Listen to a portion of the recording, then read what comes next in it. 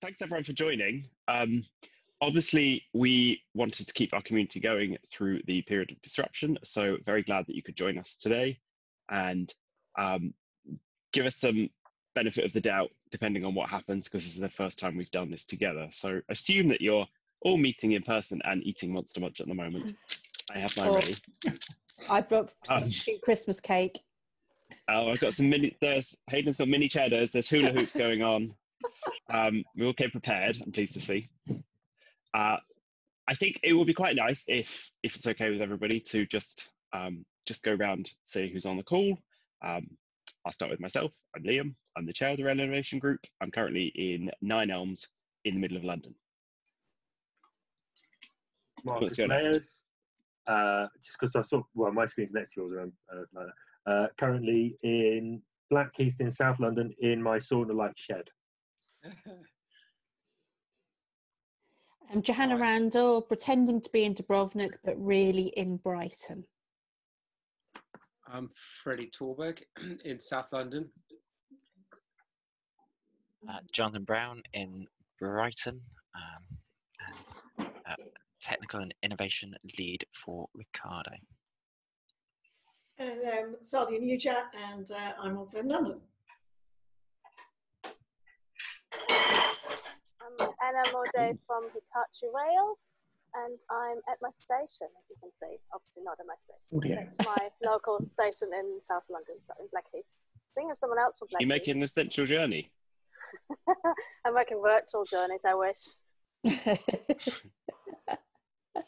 Hey, Wayne. So I think if there's Andy here, Andy Houghton, where are you? Yeah, so Andy Horton from Wi-Fi Spark, and I'm currently sat in what until a week ago was the utility room at my partner's house, which is now a multiple desk office with more IT hardware in it than I could swear to mention. And we've got children just outside the door doing homework, which is going so well. So well. And it rained yesterday, so we can't even throw them outside to run off some calories. Peter Hicks. Peter Hicks, Director of Open Train Times in, I don't know where this image behind me is from, but I'm in sunny North London in Archway. Oh, and you might Emily? Jumping up in the video. Cool. Hi, I'm Emily. I'm just outside Bristol at the moment, currently hiding upstairs from my hordes of hungry children who have got till 1 o'clock to keep it quiet. We've got Paul Costa. Yeah, hi there. Paul, I'm in Tooting at the moment, co-founder of Modal, a technology company in the rail space. Hayden. Afternoon, Hayden Sutherland, founder and chair of the Open Transport Initiative. I'm from live outside Glasgow, although I don't sound it. Yes, we've got Freddie. Freddie Torberg from a business called MSOL. It's focused on air quality monitoring, predominantly in the station side, as well as on some of the construction activity in rail. Craig. Hello, I'm Craig Tompkins from DKNA, head of transport there. So we work on design and innovation projects with lots of talks, and I'm really interested to hear about the challenges everyone's facing at the moment. We got Liam Purcell. Hi, it's Liam from Ricardo Rail, and I'm in Derbyshire. We got Wayne. Morning, everybody. Hi, Wayne Marks, Butler from CCD Design and Ergonomics. Hey, Wayne. Hi, how are you doing, everyone? I'm good, but I'm disappointed I can't smell you because you always smell so nice. Wow. Too much information. He does. He has a lovely choice of aftershave. I understand I'm about to get my nails painted by my 6-year-old son as well. Oh, not now, Gabriel, though, please. I'm just on a call. Paul Coleman. Hi, yeah, Paul Coleman, transport consultant at CACI, and I am in sunny Guildford today. Cheers. Tom McLaughlin.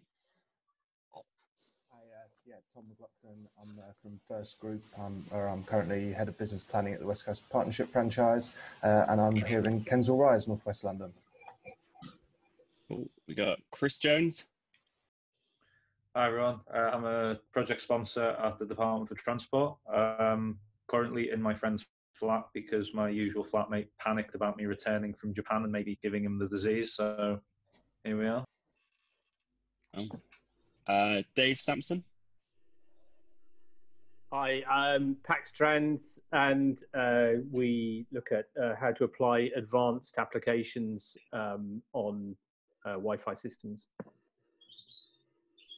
Niels. Hi, my name is Niels. I'm calling you guys from Belgium, Ghent. I'm co-founder of OTIV, and we developed a software that significantly increases safety of railway vehicles, more specifically in complex environments. So we're talking about trams that drive through cities and trains that drive on industrial sites. Thank you. Jack. Hi, I'm Jack. I'm a marketing representative for Junction. We build and develop apps for the rail industry to help manage disruption and things like that. You might know my colleague Robin or Emlyn or Mike Lloyd. Yes, we do. Yeah, they might join later on. Perfect. We've got Joshua. Hi. I'm Joshua Yap. I'm a project engineer for Network Rail based in London Stratford, currently living in Red Hill. Perfect. Ben Vallely. Hi guys, Ben Vallely, work for CPC Systems as a project engineer, currently working on Crossrail and 4LM, though doing it from the beauties of my study in West Sussex. Christos. Oh, I've got Hello, I haven't done my video on. Hi everyone, I'm Christos. I'm a consultant at Arcadis. I've also got Juliana here with me, Juliana Motes, who's an engineer at WSP, and we are at home in London making lunch and learning about trains. Perfect. Jenny Cook. Hello there. I was just checking I wasn't on mute because that's what usually happens on these sorts of occasions. So I'm a senior project engineer in the same team as Josh Yap. Perfect. And Mark, but without a second name. Oh, sorry, it's Mark Petman from LNER. Hello. Hiya, Hi, sorry. Mark. Hiya. Yeah, so I'm Innovation Manager at LNER. I'm currently at home in London, South London, which is where I live, and I'm the furthest point away from my Wi-Fi router, so if I put the video on, it'll crash. So yeah, I'll stay on. Perfect. Was that everybody then? Have I missed anyone? Me. Who's me? Yes. Lorna. Hi, Lorna. I'm Whereabouts only are you? able to be on the call for about half an hour. I've got a couple of government calls I need to take at 1:45, so I send my apologies now. Lorna, just right, so have you you got know, your name's coming up as Hitachi's iPhone. Of course, my new icon. That's what I actually Cool. look like when I'm not at work. Right. Let's start then. Thank you very much. And hopefully everyone now knows who else is on the call and in the community. We plan to do these at least once a week, hopefully twice a week. We have one probably in the diary for Friday if we can secure the speaker. So the first one is more of an open conversation. Going forward, we're going to try and get a specific speaker for each one of them. But we wanted to get your views today as to what the best thing that we can do to help us all through this process. So the agenda today, could you go to the next slide? Yes. Thanks. Obviously, introductions, we've done it. How is the industry reacting to the current situation? I think we all know that it's been a bit of a trying to just keep operations running, but obviously react to lots of staffing issues. So there are some people from TOCs on the line, which is very good. Obviously, in terms of us as people trying to help new products and services and cultures into the railway. The whatever leads to the franchise, whatever happens with the franchises is very important to us. So we're going to discuss that in a minute. Then we have a bit of an open time for your concerns and what you need from the group and what you'd find helpful. And then lastly is we wanted to raise whether it was useful to have some sort of skills / resources. If you have a bit of downtime, what do we need? Can we try and match you up with someone else in the group who can help whilst we're all sitting at home? So I think I'm now going to hand over to Marcus to do the, hello? Oh. I'm going to hand over to Marcus, but it is an open conversation. So do either send something in the chat to us if you have a question, or just jump in if you have something to contribute. Hi, everybody. So I'm Marcus. I've been talking to a range of people who I know. A bit nervous talking about this subject when you've got people who potentially more in the know than me. But I just wanted to, for this bit, talk about what's happening with the franchises, because as we all know, the government has effectively taken control of the franchises. So there's been a lot of conversation going around in the last few weeks. Well, what does this mean? Does it mean Network Rail are in charge of everything? And how does that change procurement? And the simple answer to this for the people I've talked about is currently nothing's changed, and in all probability nothing will change from a procurement perspective ever or for some time, because as we already know there's two TOCs which are run as government franchises, and they still have a commercial relationship with Network Rail, because what's happened is DfT are using their commercial relationship with the TOCs to effectively pay on a cost-plus basis. Some may be effectively nationalised in the way that Northern was, and others will just be run as contracts. So they still have their relationships with Network Rail. Network Rail is still their contractor to all intents and purposes. So whilst things have happened, like the delay, punctuality requirements may have somewhat gone away, the reality is the commercial setup is still the same. There isn't, Network Rail is now not responsible for the TOCs. They're still doing their own thing. And in doing my rounds, quite a lot of people saying, "Oh, well, it's all nationalised now." So, well, yes, sort of. So I think the key thing from my perspective is your existing relationships with TOCs remain the same. They'll have different drivers because of the nature of what they're doing. We'll come on to some of these later. But don't think there's now just one place you can go to sell something or to solve a problem, or everyone's going to start working together collaboratively. That's a larger cultural piece that will take an awfully long time. And that's all I had to say. And I really wanted to open up the floor for people to add anything they know on the subject or any questions that they've. I think Jenny has. She sent a message to us. Yeah, I'm just reading that. Andrew Haynes has a meeting in DfT to discuss what support the rail industry can provide in fighting the virus, e.g. ambulance trains or getting PPE, medical supplies where they're needed. Thank you. I might have an update on that later on in the week on Friday. I don't know whether Lorna has anything to say with that. I don't know whether that's why she's got some government calls later, but certainly I'll be on a call probably on Friday where there'll be some updates on that, so we can follow that one up if there isn't going to be anything on that.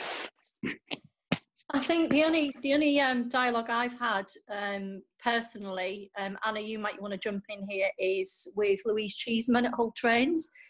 Obviously, they're under a direct award, so their situation's very different, albeit part of the first group. So really, my conversations with Louise have just been about reaching out and looking at what Hitachi can do to support the business moving forward, maintenance, depot requirements, etc.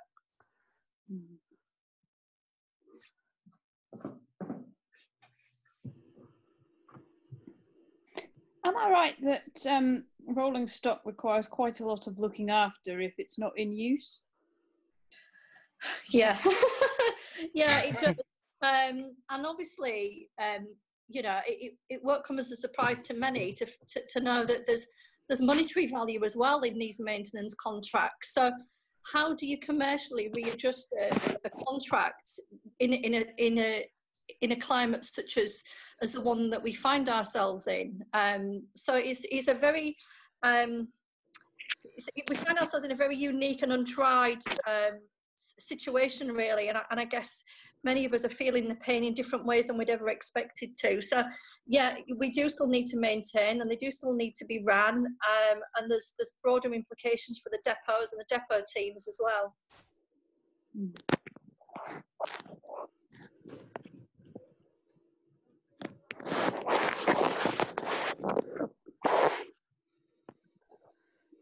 Yeah, and again, if you look at that, there's an upturn in demand for vehicle storage in the off-lease market or the yet-to-be-bought-into service market. So when you look at the industry, whilst there's problems, there's also opportunities. Yeah. And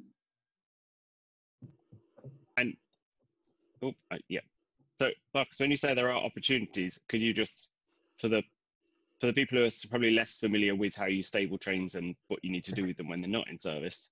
Right. So as an example, Bombardier have a production line which is going to shut down on Monday, but they produce vehicles that then go to Old Dalby for testing, and they have to run so many miles before they're then taken into service. If you think about that supply chain, what you've got is you need to train drivers as well. So because drivers aren't being trained in this situation, even if they were being tested before they were brought into service, there'd be no one to drive the train, so they can't be brought into service. And to a certain extent, they can't be tested because testing has been halted because the drivers are needed to run the services.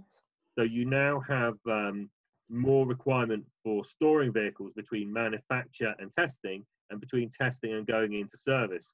So you've created two new bottlenecks, which lead to an increased demand for storage. Yeah, we already had problems with storage anyway. Yeah. So the reason I say that is when we look at our existing businesses, what you'll find is for every problem, there needs to be a solution. But one of the issues we always come up about is being allowed to use trains to test things and products on trains, because they'd have to be taken out of service to be worked on, or for safety or anything else. But does this provide an opportunity that there's far more safe environments to test potential new products? No, because everyone is banned. These sites are now in complete lockdown to minimise the chance of their staff getting COVID, because there's still graffiti artists and the like who can get paid a king's ransom for tagging a train. So the only people allowed on site, as far as I'm aware, for 2 of these sites at least, are critical staff. All non-critical staff are not allowed on site. Okay. Sadly, but the opportunity there is you have a range of managers with less to do who have got time to talk about potentially doing this after it's all over. So there's more bandwidth for management in certain parts of the industry. So how would we access that bandwidth? That's a good question. I was on a webinar with EMSOL on Friday where we had a stupendous turnout, because you had a lot of people sat at home wanting to have discussions like this, if nothing else, to break up the day. So by running webinars around your topic and how you think you can help in this situation, then I think there's an opportunity to engage with people. Right. Okay, so that's potentially a action for us, is to, if anyone is on the line who wants to talk about a product they have and they want to engage with people, then probably email or message us, and we'll try and see if we can do a conversation around that particular topic or item. Sound good? So I'm not sure what's happening here. I'm not in control of the screen, just in case anybody wonders. Okay, right, Johanna okay. is I was just putting the agenda queen back of the up. screen.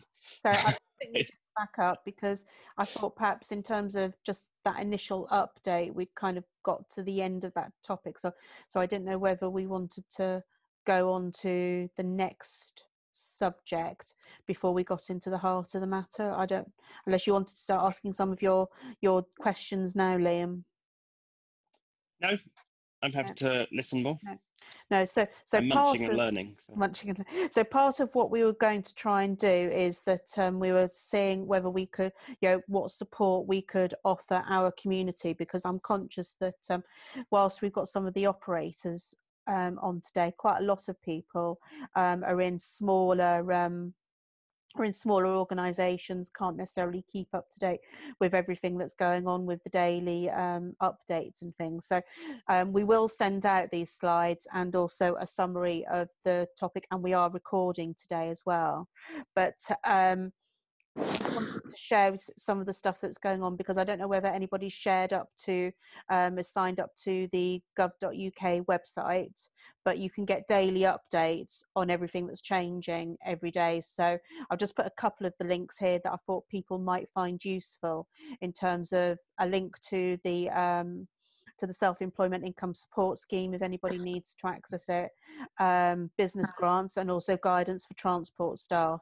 And that's particularly in relation to sort of like safe distancing practices and things like that. So I thought those would be pretty helpful. But they send out quite a lot of updates every day, and they're updating people that can sign up to these schemes and new guidance as they find out information. So I personally find it quite useful, because they send out about 10 updates a day on all sorts of things, whether it's things to do with your personal life, whether it's new items about safe distancing, whether it's things that's happening with the Nightingale Hospital that is being that has been opened in, or is being opened in London. So it's a useful source of information. And although I've only put up the guidance for transport information, there is for staff, there is also one there for construction staff as well, if anybody is still involved in working on sites within construction. So it is a really useful tool for people to link into. I seem to have lost my my cursor, and I can only go back. That's it, got it. Right. The other thing, and Marcus, please chip in here if you've got anything else that you want to add in terms of, because I know you've got a lot more information on this, but Network Rail are, if you haven't already seen, are putting out a lot of challenges at the moment. The one that they are particularly looking for is in terms of what they can get for PPE. So if anybody within our community, or you know anybody that can help with this, there's an email here that you can link to, and you can put in an expression of interest. So particularly with this, if you've got an innovative idea on how to produce some of this stuff, this is the time to innovate. And hopefully one of the people that we will have on a webinar will sort of like who's worked in the airline industry during the time of 9/11 will sort of like bring some of that insight into why now is the time to innovate and to offer these solutions to some of the problems that we're having.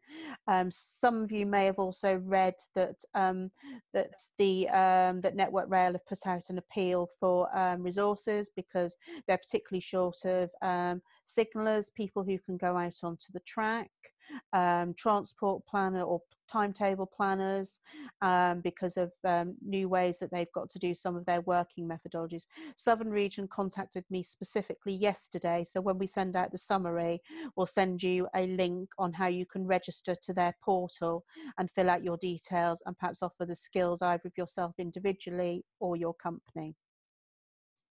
That'd be helpful. Can I just interrupt 1 second there? I know we have some operators on the line, so could I ask them directly, is within your businesses, are you just focusing now on keeping the trains running, or are you still doing these thoughts and changes to bring innovation into the business, or is that sort of all paused and it's now just operating the skeleton service? Hi, Mark.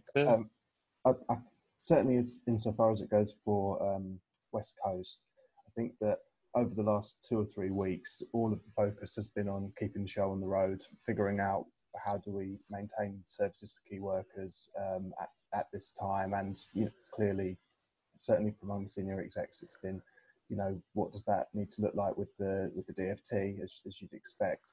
But the messaging for a lot of the people in the business whose roles may have been largely around projects or delivering committed obligations and things like that, there's been quite a lot of encouragement to maintain business as usual, and there will clearly need to be quite a lot of work to figure out what is the impact on all the programs and the projects that are committed in our franchise agreement, and what needs to be retimed, what things may need to change, which things may no longer be appropriate, and all of that will need to be replanned. But that work has barely even started at this point, and I think a lot of people are probably still, to the best of their abilities, focused on trying to continue to deliver their projects.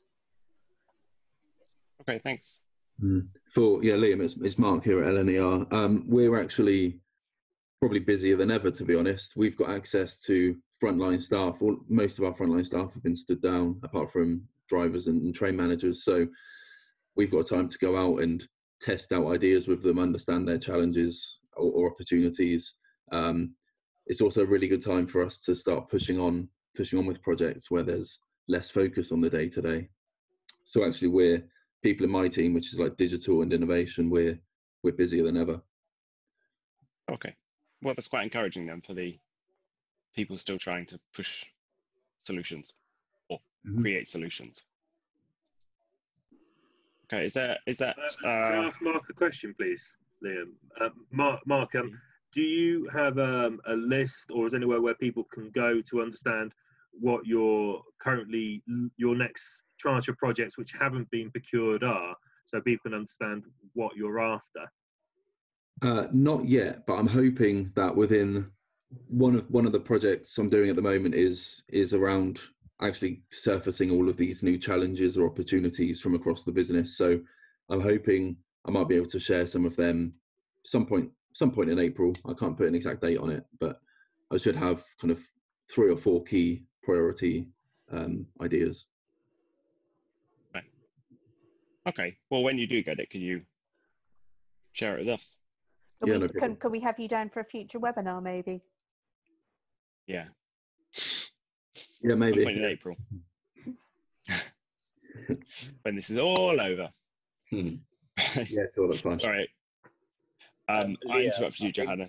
Oh. I think for the next webinar, maybe you should post some Monster Munch to all the attendees so we can try and recreate the original. A whole multi-pack here. I've got all the flavours.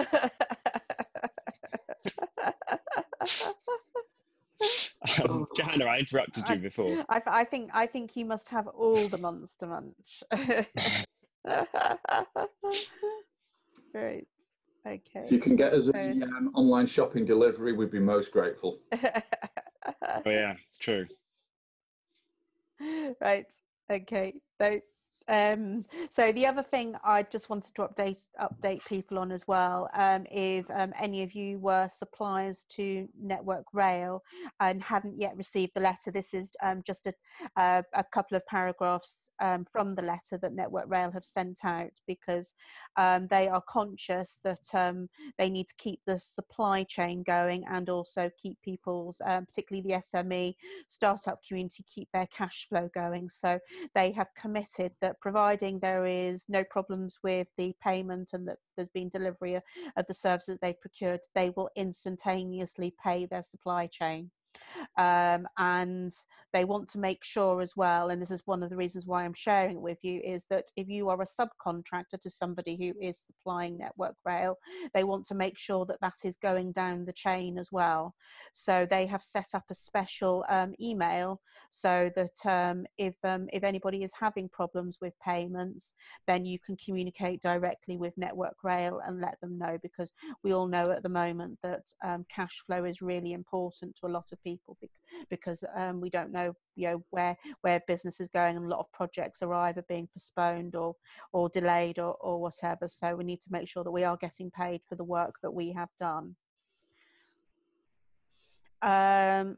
The other thing that we might want to debate a little bit about here as well, on how Rail Innovation Group can help, is that the only way that the government is going to change policy on some of the things that they're doing at the moment and how they can support, particularly because I know there's been lots of announcements about how they can support SMEs, how they can support self-employed people and that, but there is still a gap in some of that support. And I think some startups, which is mainly the community we work within, are feeling a bit more pain than others. So they are really interested to hear from people about what problems that they are having. Is there any way that they can support? And again, there is an email that can go straight to the business, enterprise and industry departments. So you can either send us your ideas and we can collate them together and send them, or you can send individually to there. So I don't know whether anybody wants to talk about any particular impacts at this stage that they have, that they want to share with the group, that, and maybe there's some good news and maybe there's some bad news as well that people can maybe share. Yes, so from DKNA's perspective, we had a large training program organised with a talk to run through from April to July. And now that's obviously been shifted because it was designed as a face-to-face program. But my question really is there still capacity within sort of managers' times to work from home and have access to online training? Because that's something we're working on at the moment, creating online courses around design thinking and innovation management. So just asking the pool of people here, is there capacity, and is training something that people are interested in during this time? Hey, it's Andy from Wi-Fi Spot. We've, our directorate have been very keen on this over the last couple of weeks. We have a large number of online training courses that we go through, and our ops team regularly find us new things to learn about so that we're more educated for when we speak to our customers.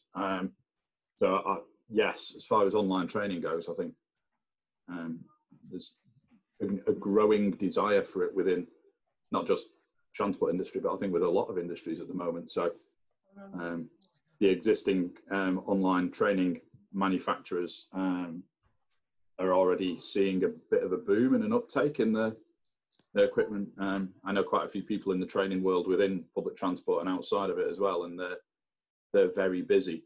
I suppose one of the challenges for the rail industry is that a large number of the frontline teams don't generally have access to a company-derived laptop. I know in the past, when I worked within the industry, within a TOC, that we talked about staff having access to training modules through the staff app, which could go on their own personal device. Don't know how far that's got, so I'm not privy to that anymore, but I think that's perhaps the biggest obstruction, is getting staff to do online training who don't have a company issued device. And I don't know whether Mark or Tom have got any further that they can add to that regarding what devices staff have got to be able to learn in the manner that the managers are learning. Thanks, Andy. No worries. Sorry, Mark, do you want to go ahead? I was just going to quickly answer, saying all of our staff have iPhone XRs, but no laptops or anything like that in terms of frontline. Well, that's a very decent learning platform as it stands, isn't it? A lot of schools these days are pushing out homework learning through mobile apps. So I'm sure if our schools can do that for our children, that we can do that for our frontline teams. Sounds like a good opportunity, doesn't it? Yeah. If a lot of frontline staff are stood down at the moment. Yeah. I don't know whether anybody's got children of school age on the call, but my teenagers use apps called Show My Homework and School Gateway, where the teachers can push out online learning experiences to them very simply. And then there's primary school ones, which are what's it called, Class Dojo, and that's it's almost a gamified approach for primary school. It's very different to the more regimented high school world, but there's stuff out there that's quite useful. We recently ran a online workshop, and it was a mixture of teams for the conversation, and then using an online whiteboard called Mural. And that's a sort of collaborative space where people can write down on Post-its as you would in a workshop setting, and it creates that sort of visual to discuss around. And we found that worked quite well. And so that's forming the basis of our programs at the moment. I was at an NEC showcase last year, might have been the year before, in London, and they had one of their partners from Scandinavia somewhere, I can't remember exactly where, but they had a whiteboard roll that they put on the wall and projected to it using NEC projectors. And they could do very much that with, you could tap on this thing and a Post-it note would come up.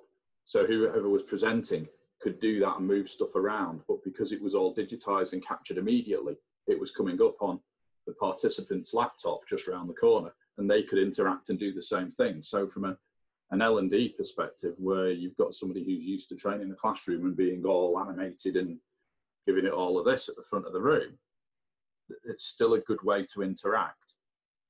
Because I think from my experience within talks, one of the challenges that we had when we were trying to push out new technologies into the front line was that the unions and a lot of the frontline staff found themselves struggling or found themselves resistant, more to the point, against not having face-to-face training in a classroom.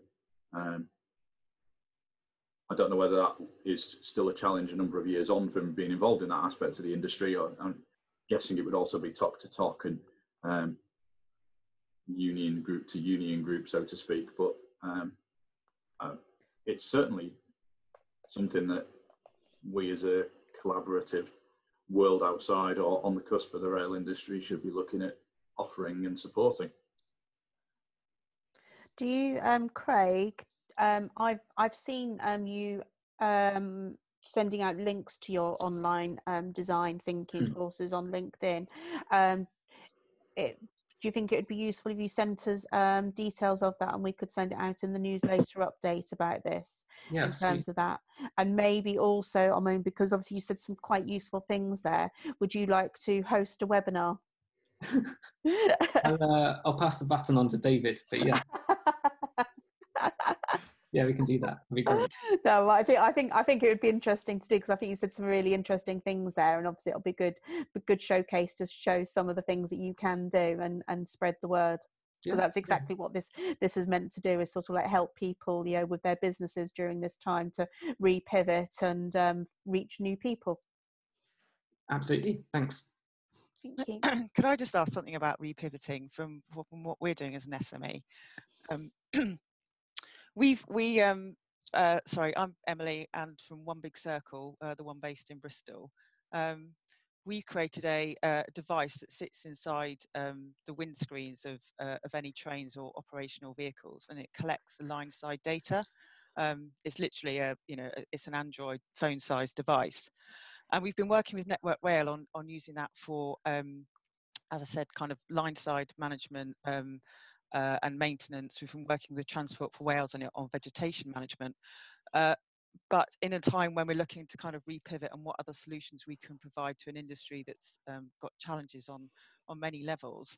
The footage that we collect, because it's cab based, could be used for driver training on particular routes, especially as what it's collecting is very we can have a device on a vehicle today, and it can be made available online within the hour. So it's very current data. It's from the right viewpoint, and we can also, because we've developed it ourselves, gamify it a little bit. Not to the point that this is a whole load of fun, but you can actually annotate it. Driver managers could potentially put markers on it, a bit like a sort of driver awareness test of understanding what the kind of markers and things need to be. Sorry, this is probably, I'm talking very lay person to speak, because we come from technology rather than rail, so excuse the kind of like lay person's terminology. But I just wondered from yourselves in the industry whether you think this might be something that we could put some effort into to pivot. Is this a solution when people are under kind of times of stress that actually we could help in the driver training world in a way that we hadn't previously kind of thought we would be? I don't know if anyone's got any feedback on that. Would that be like more route familiarization? Yes, yeah. So because of what the data's collected, it's instantly available online, because we transmit it via 4G, and then it can be accessed through a browser. So there's no kind of proprietary hardware required for it and no software. So it's actually can become very easily accessible via kind of a secure login. So if you've got drivers that can't be out there, you can't be in shared cabs whilst there's social distancing going on. I know it might have to challenge some standards, but is there opportunity to train drivers up on routes and actually give them a lot of familiarity in advance of going onto those routes? It's an interesting point. I think from my experience of driver training is the key issue is the union position. Right.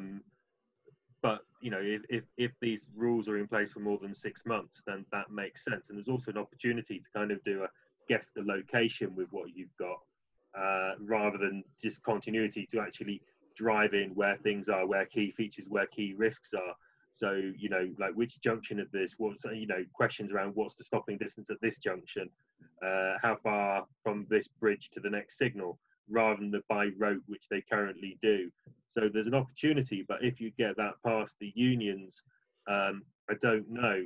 But given everything that you're doing in Wales, I think there's an opportunity to speak to the people there, and also the head of digital. Somebody on the call who you might want to speak to is called Hayden Sutherland.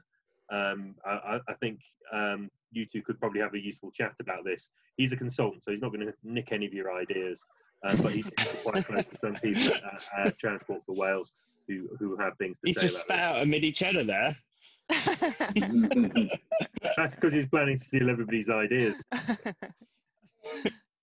I attend your Wi-Fi Spark. Tom, Mark, other question. Do your talks believe that there will be an issue with route retention for drivers during this?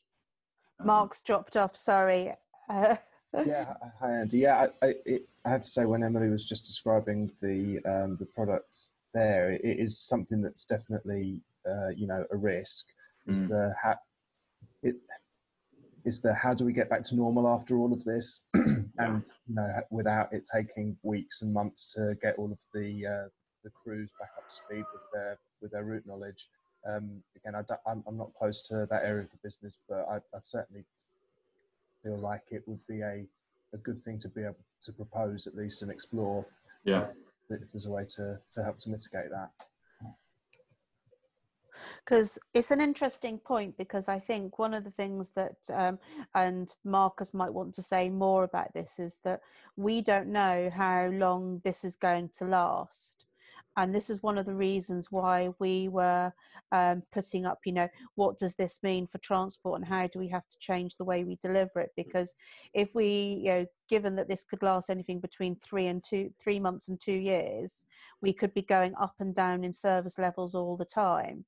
So we have to find new ways of running services, delivering services, and being able to ramp up and down all the time. So what are people's thoughts on how we repivot long term, not just, you know, like, because at the moment we're probably all very much in it's a short term thing. You know, it might be 2 or 3 months and then we can go back to normal, but can we? And do we have to? There's also, I'm going to point to Chris, who's on the line from DFT, but what does the DFT's, what's happening there about this? Are you pausing investments, or are you assuming it's just going to jump back up afterwards, the same thing? So as far as I know, in terms of investment into this type of thing, it's continuing as normal until we're told otherwise by the rest of the government. I don't know a great deal about this at the minute because I only got back to the country the other day. I only started work on Monday, and half of my team has been putting off the response for this. But as far as I know from the meetings I've had, everything's, in terms of investment, is continuing as it was. Right. Thanks.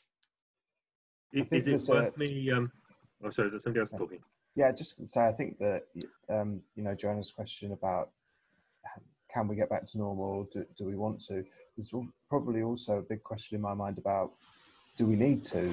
Will there actually be the passenger demand in future to support the level of services and investments that have been proposed? You know, the number of people who will have used Zoom and other platforms for the first time in the last couple of weeks and may now decide that they don't need to make anywhere near as many trips as they have in the future could lead to, you know, quite radically different business models for for train operators, and indeed, you know, if that's outside of rail, but clearly I can't see international travel getting back to normal, if there is a normal, you know, any for a much longer period than domestic travel. And, you know, what does that do in terms of, you know, your mix of customers and types of services that you need to be offering, you know, weekends and all of this. There's huge questions that all of this is going to throw up that will take us quite a while to even identify, let alone figure out the answers to.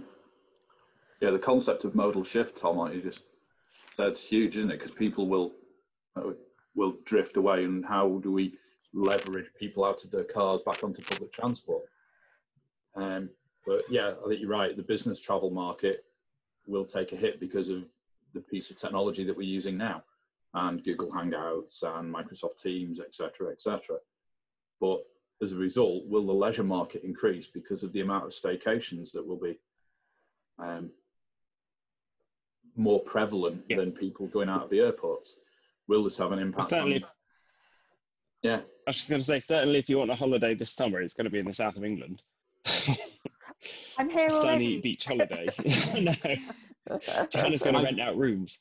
I've seen some information or some videos and some comments from the aviation industry for some of the passenger airlines that are still flying.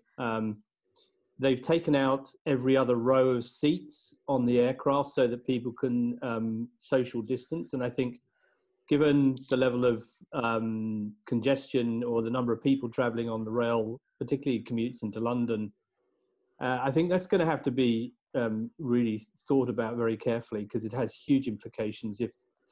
If one of the examples is actually people don't really change their behaviour, they still want to travel on the trains in the way that they do now, and the virus is still around, the question is what happens. And I don't know, but I mean, in aviation it's a lot easier to control people getting onto aircraft and getting off aircraft, but on rail, you know, I travel on the Central Line frequently. It's often rammed, and I think, you know, that congestion is going to have to be considered very carefully going forward. It's potentially a bit easier. When I say a bit easier, it's still very difficult in rail, I would imagine, but for the longer distance talks where they could potentially impose compulsory reservations, so you know exactly who's getting on the train and control the yield. That's going to kill the demand even more. So, yeah. I wouldn't bank on half of the travel and tourism industry being there in 6 months. I'm plumbed into a lot of the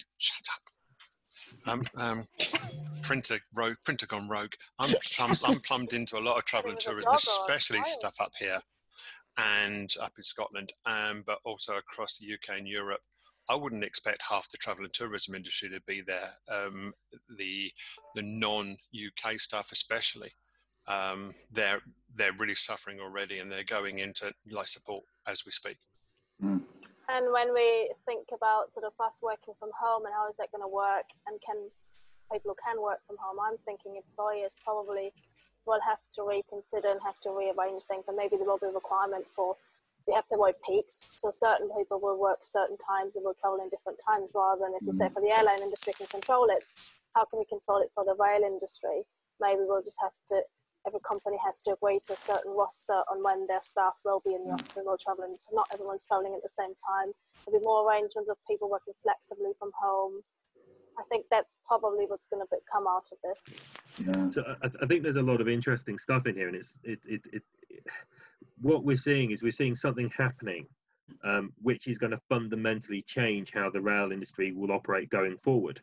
But what you have across the organisations involved is 80-90% of them are saying things like, well, in 3 months' time it's all going to go back to normal, whereas you maybe have 10-20% of people going, no guys, this is game over. So you have 10-20% of people saying all of these innovation strategies that we were thinking about doing in the next 20 years, we now need to do them in the next year, because we don't measure anything, we don't understand it. So if you think about how a timetable is built, it's built from the model which understands how people travel. That is now dead, and it will be dead for the next 2 years. So what trains should run and why? But when you say that, it's like, well, okay, you know you need to change it, but who in the industry is responsible for that change and gathering the information to make that decision? and the industry isn't configured to deal with that type of issue. So we've got a period of where the old way of thinking will continue to prevail, but eventually people recognize there aren't any answers there, maybe in 3 months' time, and a new way is required. So from my perspective, there's a huge opportunity now to be looking at what strategies people have for 5, 10, 15 years and working out how that can be done in rapid timescales, particularly as the procurement rules are now not there. So if you have a product which you can show how will help with COVID, it no longer has to go through the normal procurement channels and be bought the next day for the period of the crisis. So I really think there's a lot of opportunity to say, right, what bit of the original strategy about measuring and changing can I do, and how does that relate to COVID? Because then you have a sales proposition that people will have to look at seriously for the next 3 months. So I just got to look at how that changes the how it fits into the bigger transition that we've got to make to decarbonise the railway as a whole, and to move people away from internal combustion engine cars. At the moment, we're seeing much reduced travel, but if people are travelling, they're tending to travel by car, and that's quite interesting, given the direction that we actually want them to go eventually. So one of the other things that's being discussed again in the aviation industry is the fact that there will be two populations of people going forward. There'll be those who've had COVID-19 and have some immunity, and those who have not had it. One of the thoughts that has been going around is having an immunity passport in some way that allows people to travel in the air.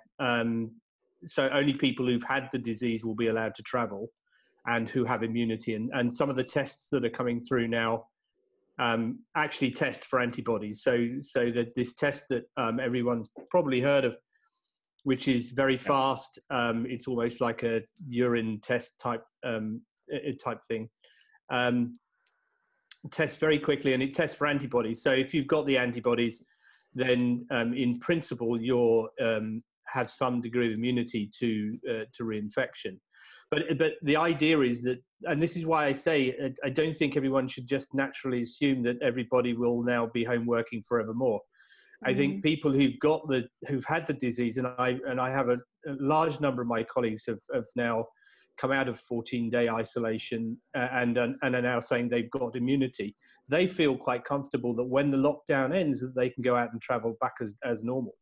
So I think you need to look at that in context and not just assume everyone's going to be stuck at home. I think personally, if I get it, I don't know whether I might have had it. I don't know.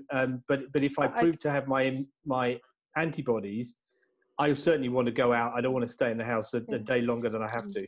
But I guess that sort of like has a dilemma though, doesn't it? Because there'll be a lot of people who say wouldn't have had it, have followed all the advice, have self-isolated, have stayed at home and that. What happens when you can go out and, because you wouldn't have automatically have had the test, but you just don't know whether you've had it or not? I think it's a challenge because, and it's exactly what people are looking at now in China. So the lockdown in China is now being slackened and people are allowed to start moving around.